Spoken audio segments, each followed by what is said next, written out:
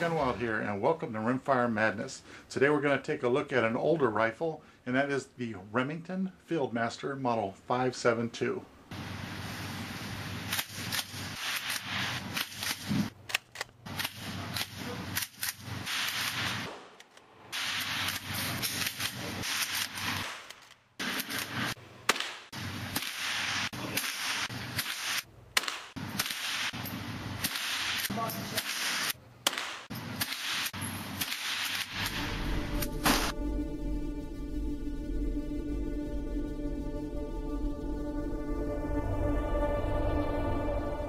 The Remington Fieldmaster 572 was introduced in 1955 and was manufactured through 1988.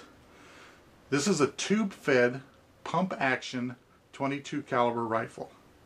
It has a 23-inch barrel, a total length of 42 inches, and has a 13 5/8 inch length of pull. Now, this rifle is capable of accepting 22 shorts, 22 long, and 22 long rifle cartridges.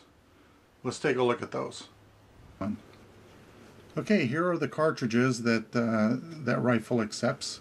These are all CCI, but there are a wide variety of brands out there that you can get in these cartridges. Now, here's the short. This is a 29 grain bullet, and it has a 1080 feet per second velocity. The next one is the 22 long.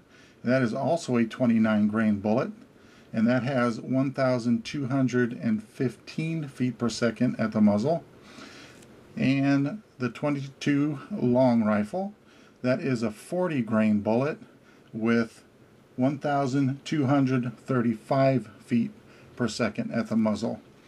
Like I said, this firearm is tube fed, and the tube holds 22 of the short, 17 of the long, and 16 of the long rifle.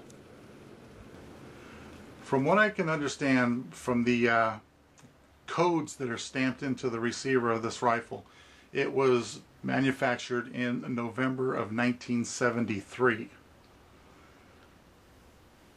Now, there is a variation of this rifle that is still available through Remington, and that is the BDL Fieldmaster 572.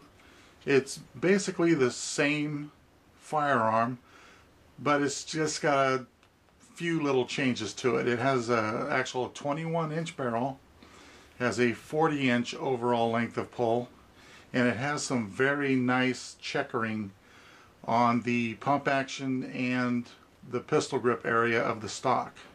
And it also has much nicer, beefier iron sights.